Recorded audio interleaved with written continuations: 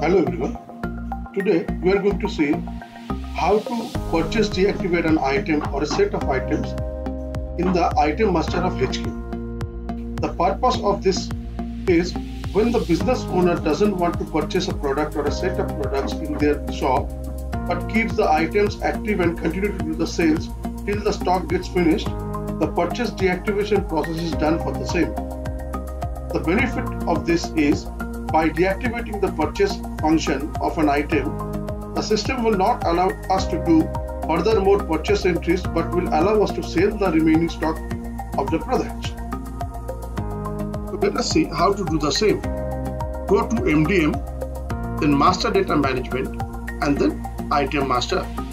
Here, click on Edit button and go to Outlet Specific tab. You can see Purchase Allowed is there. Means if you remove this tick mark and click on Update, then the system will not allow this item to be purchased from the POS. So this product updation is done.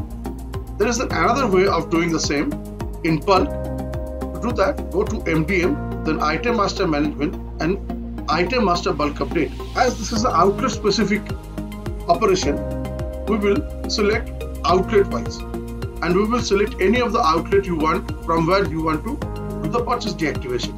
Click on any outlet and click on Go. Here you can see Purchase Allowed.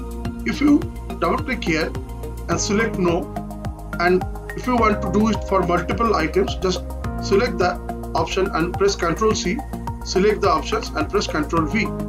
So now it is set as No. And you can click on Update.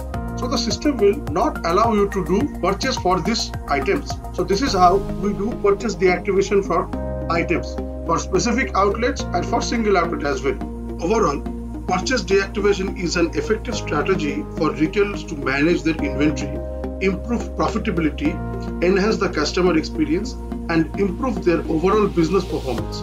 By focusing on products that are relevant and profitable, retailers can improve their comprehensive and position themselves for a longer term success. Thanks for watching.